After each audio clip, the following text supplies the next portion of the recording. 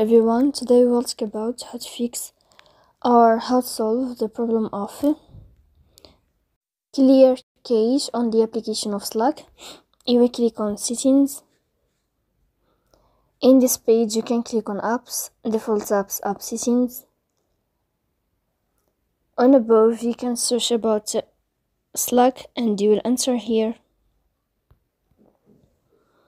Then you can click on first stop and you can click OK.